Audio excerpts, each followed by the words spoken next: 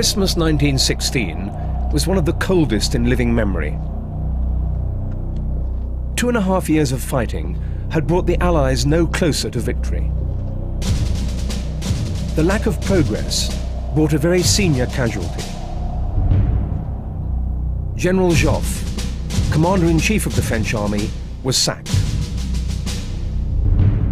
His replacement was Robert Nivelle, a man who had begun the war as a mere colonel.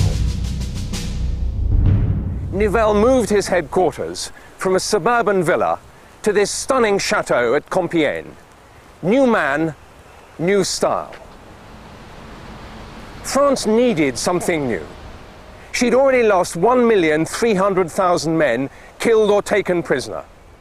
The country was tired, desperate for a solution, and Nivelle had a master plan. Attacking with 1 million men, he'd win the war in one sudden, violent blow. And he'd do it in just 48 hours.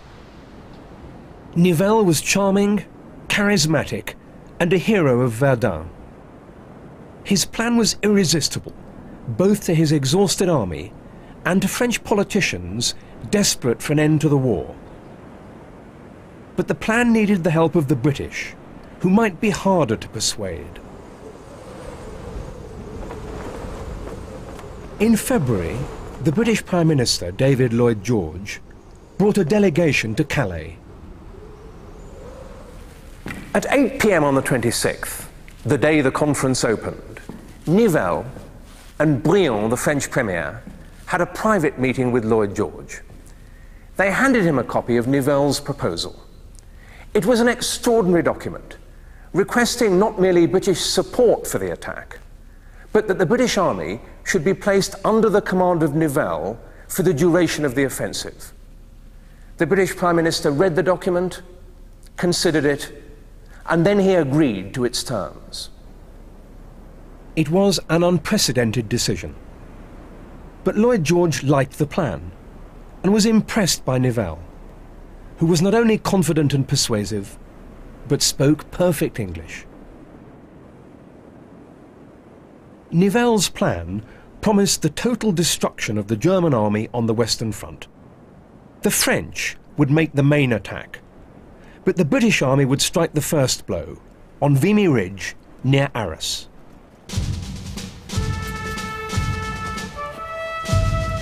On the filthy morning of the 9th of April, these trenches were packed with Canadian troops.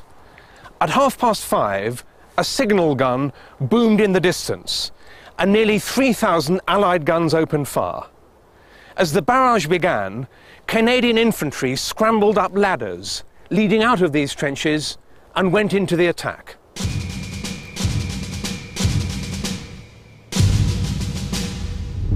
As our men went over the parapet, the heaven above them was a canopy of shrieking steel. It was the first hour of the Somme, repeated. The ridge was covered with shell holes and craters, and the infantry had to thread their way through them as they advanced. But the attack was very carefully planned and brilliantly executed. Although Canadian losses were heavy, German casualties were heavier still. By the end of the day, the Canadians had confirmed their growing reputation by taking the German trenches up here on the ridge. A week later, the French moved up for their attack. Edward Spears, a British liaison officer, observed Nivelle's mood on the eve of battle. He was like a man under a spell. The German defences were obliterated in his imagination, and he could see himself galloping in the open country beyond.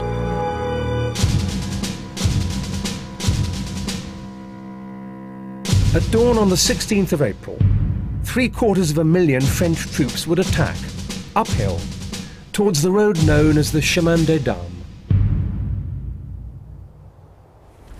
Across a 40-mile front, tens of thousands of French troops left the safety of caves and dugouts and packed their front trenches. Then, with just 10 minutes to go, German artillery shelled this tempting target. It was no accident. the Germans had captured a copy of the French battle plan. But the French attacked anyway, toiling up these bare slopes in the face of howling sleet.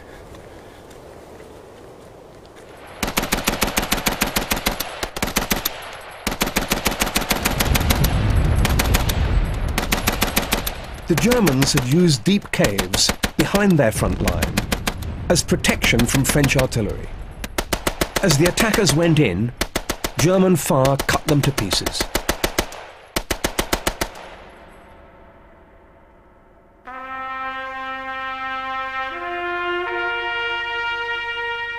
It was a massacre. French losses on the first day were 90,000, 30,000 more than the British lost on the first day of the Somme.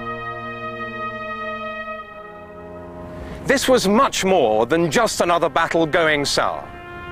Nivelle had championed his cause so vigorously that his men had really believed in him, like a sick patient hoping for a miracle cure.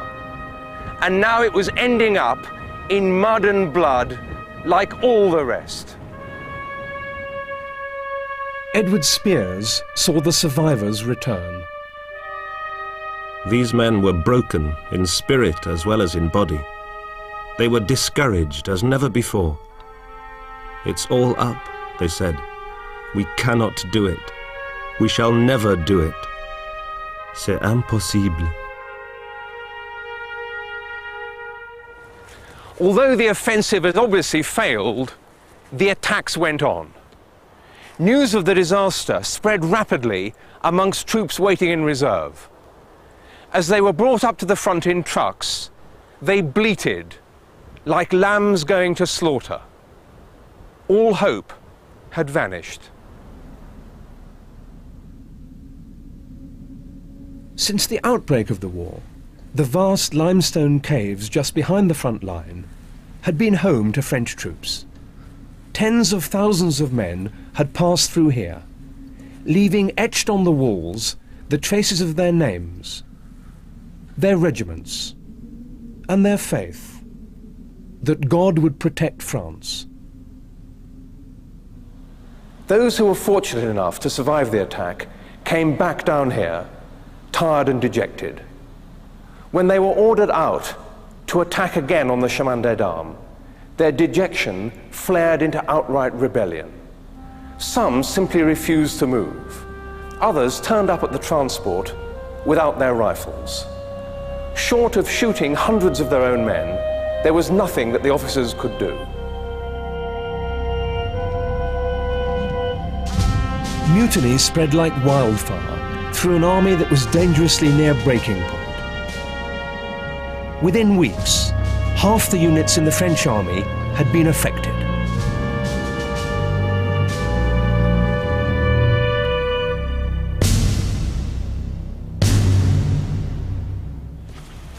At Nivelle's elegant headquarters, there was growing panic. As May went on, there were more and more reports of mutiny.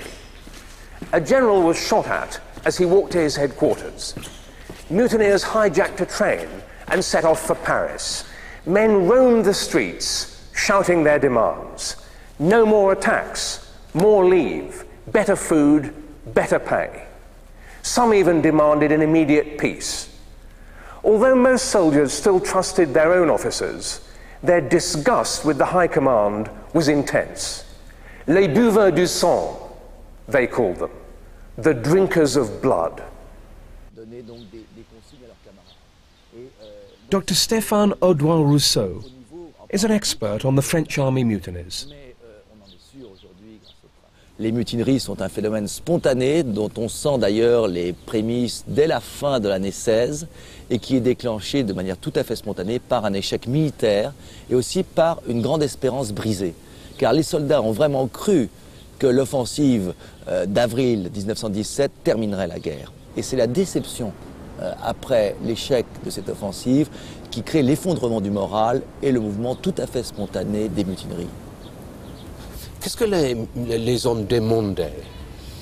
Alors les hommes demandaient d'une part qu'on n'attaque plus dans ces conditions, c'est-à-dire que l'on abandonne l'idée d'attaque qui avait en vue la rupture du front.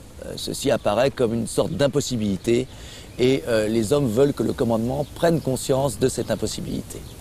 Et la deuxième chose, c'est que les soldats demandaient aussi des améliorations matérielles. L'augmentation du taux des permissions, une plus grande régularité, une amélioration de la nourriture.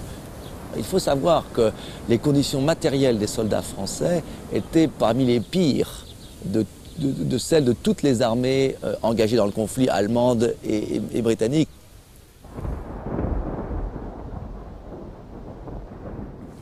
In late May, Nivelle was sacked and replaced by Philippe Pétain, who had done so much to save Verdun. He immediately cancelled all attacks. Henceforth, they'd only be made economically with infantry and with a maximum of artillery. Pétain reasserted discipline, but he was not ruthless. 500 mutineers were sentenced to death, but far fewer were actually shot.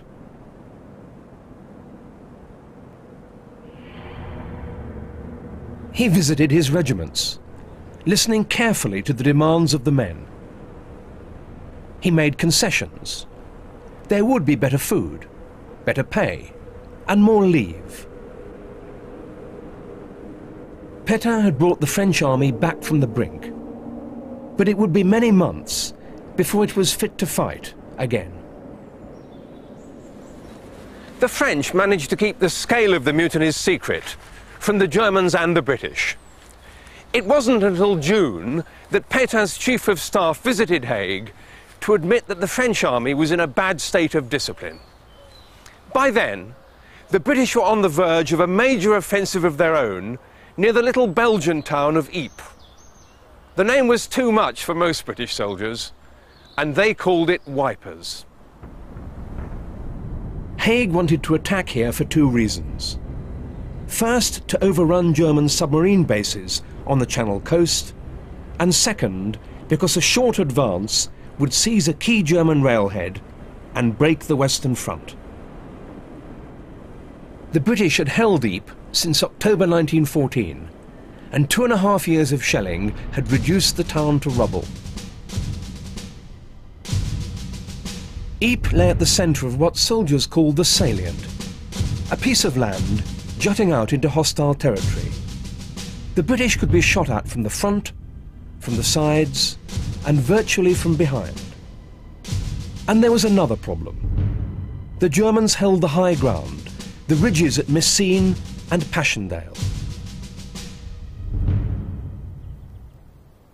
To break out of the salient and reach Haig's objectives, the British would have to take the ridges, where the Germans had built some of the strongest defences on the Western Front.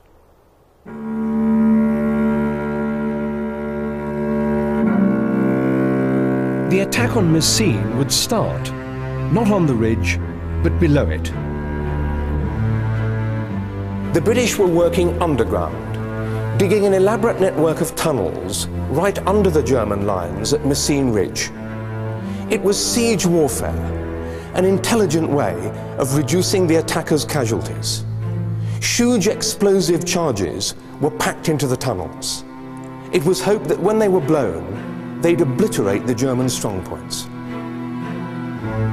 The mining operation had been a long time in the planning. Some of the tunnels had been started as early as 1915. By the summer of 1917, there were over 10,000 miners working underground. Philip, how extensive was the tunnelling under Messines Ridge? Oh, very. There was a very extensive network of shallow tunnels. And then at a deeper level, the actual tunnels that were driven to place the mines for the attack, there was some 9 kilometres of them. What were the technical problems? Well, the biggest problem with the deep mines was to get down through a band of wet sand, a bit like quicksand. To do that, they had to drive shafts as much as 60, even 100 feet deep. And then they got into blue clay, and blue clay itself is difficult to dig. Amongst other things, it swells when exposed to air, and they had to put in very, very strong timbers. And even then, those timbers were still cracked, and the tunnels often broke in on the miners. What sort of equipment did they use? Well, for silent digging, they used a specialist technique known as clay kicking. Now, Clay kicking was a process where a man was braced on a frame, had a special shovel, and using his feet he would cut the face from just ahead of him and work his way up, and could be done very quietly and very quickly. But why quietly? Well, because the miners on both sides, of course, were listening for each other, and if they heard an enemy tunnel approaching, then they would seek to attack it, usually with explosions underground, but they might break into the enemy tunnels as well. Sometimes when they broke in, of course, you then got underground fighting with knife, revolver, grenade, or explosive charges. In fact, sometimes they captured each other's tunnel systems and used them for themselves. And what about the explosives in the mines? Well, for the most part, they used Amonol, and that was generally came in rubberized bags. This is an Amonol bag here, of 25 pounds. But when you think about it, for the 24 mines that were actually laid, there was over £1 million of explosive. That's 40,000 of these bags. Just getting those along these tunnels and placing them silently, extraordinary feat. Early on the morning of the 7th of June, the engineers made their final checks and waited for 0 hour. 24 mines had been laid, but only 19 were to be used that day. They were to be exploded simultaneously, and then as the barrage crashed down, the attacking infantry would go in. This is one of the original exploders used that morning. At 3:10 precisely, the mines were blown.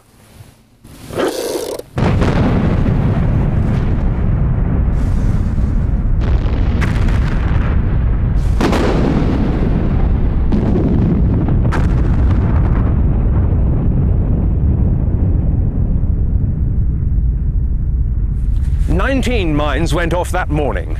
This is the crater left by one of the smaller ones. The shock of the explosions was felt in London. In Lille, 20 kilometers away, the professor of geology jumped out of bed thinking that there'd been an earthquake. German defenses were obliterated. The defenders were simply melted or buried under tons of earth.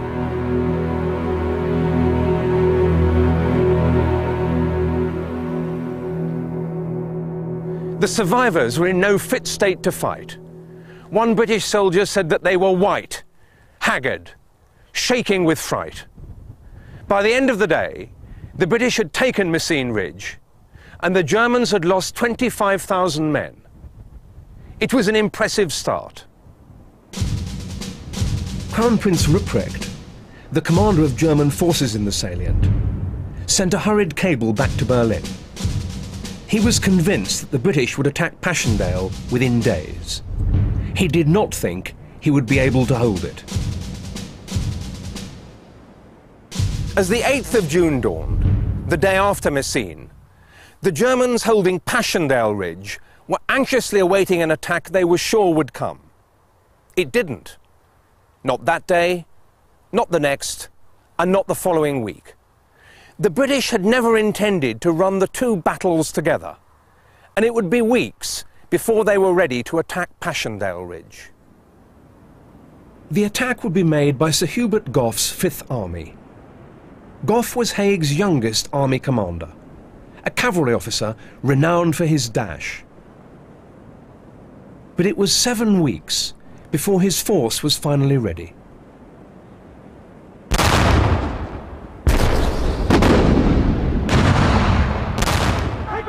On the 15th of July, British artillery began pounding the German defences. Over 4.5 million shells were fired.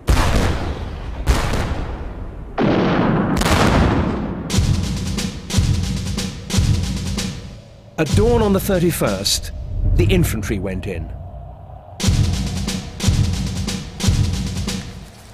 The British had already perfected a new way of using artillery, the creeping barrage. Fire fell just in front of the infantry, who were trained to move so closely behind it that men were often killed by their own shells. Lieutenant Edwin Campion Vaughan, numb with fear, saw his men rise and walk unhesitatingly behind the barrage. The effect was so strong that I felt no more that awful dread of the shell fire, but followed them into that cracking, spitting hell.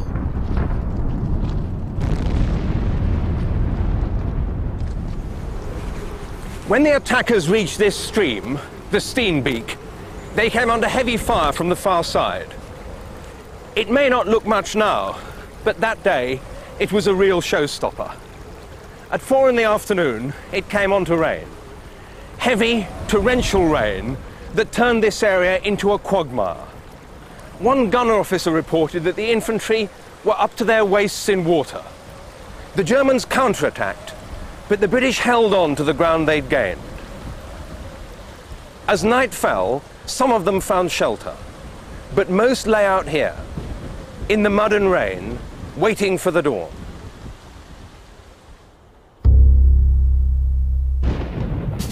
The following day was the 1st of August, and it was one of the wettest for many years.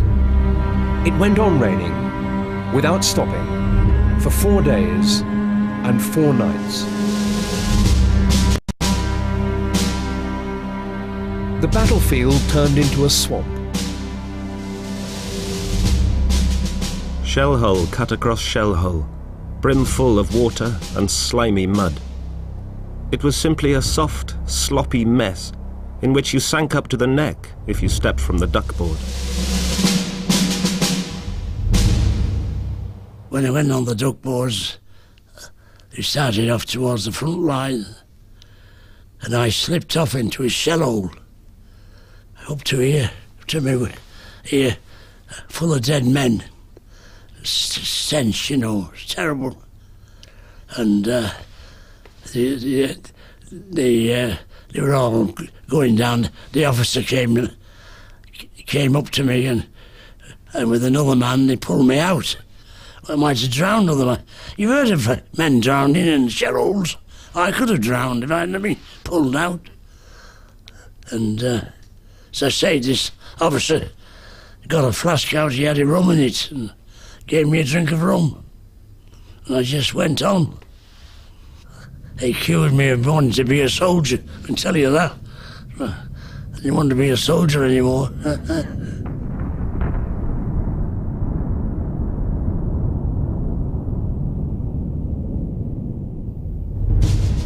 The British were attacking into a landscape dominated by hundreds of well-defended German pillboxes. Most shell fire simply bounced off, so it was the infantry, armed with rifle and grenade, who had to take them. One unit sent 160 men to attack a single bunker. Only 40 of them survived. Once they'd captured a pillbox, the British had some shelter from the German artillery and from the weather.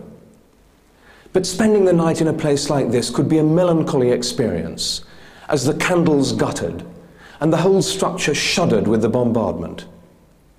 Lieutenant Vaughan sat here during the heavy rains of late summer and listened to the cries and groans of the wounded outside. Low sobs rose to despairing shrieks as the water rose in the shell holes they were sheltering in. Powerless to move, they drowned slowly. These dreadful conditions wore men down. "I died in hell," wrote the poet Siegfried Sassoon. They called it Passion there. The battle tested the limits of men's endurance. Discipline, natural deference, comradeship and sheer guts all helped. But for many, there was just numb resignation. The attacks ground on, through August, through September, through October.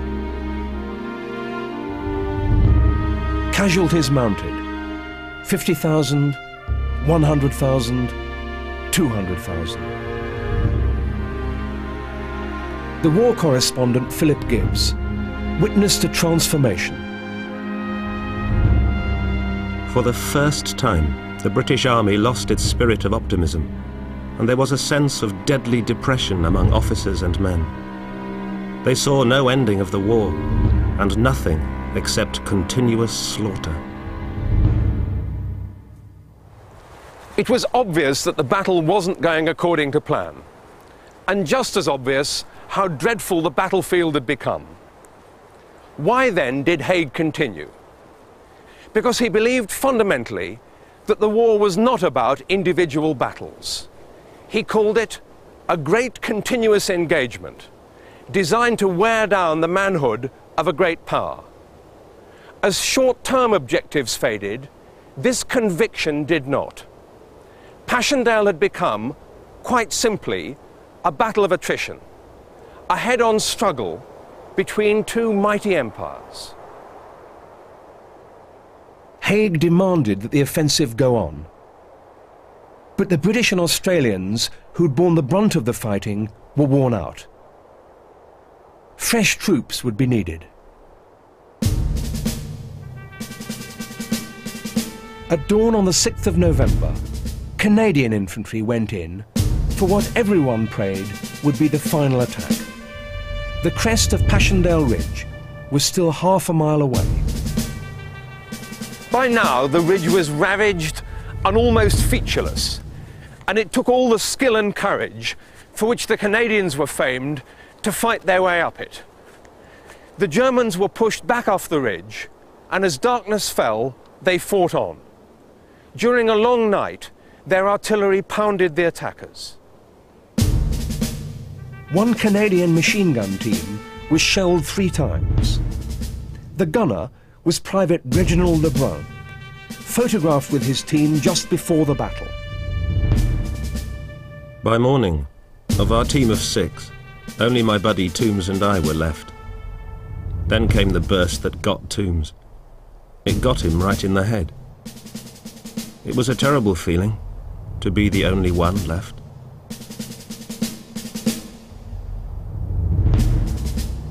Casualties were heavy, but the Canadians took Passchendaele. The offensive was finally over. The ridge was chosen as the site for Tyne Cot, the biggest Commonwealth war cemetery in the world. It had taken 99 days for soldiers of the Empire to slog their way the 5 miles to Passchendaele. Over 250,000 men had been lost. As the snows came again that winter, the Allies were confronted by a grim certainty. The battles of 1917 had shown that the war would not be won by a great offensive. It would be endured, and the side that won would be the side that endured the longest.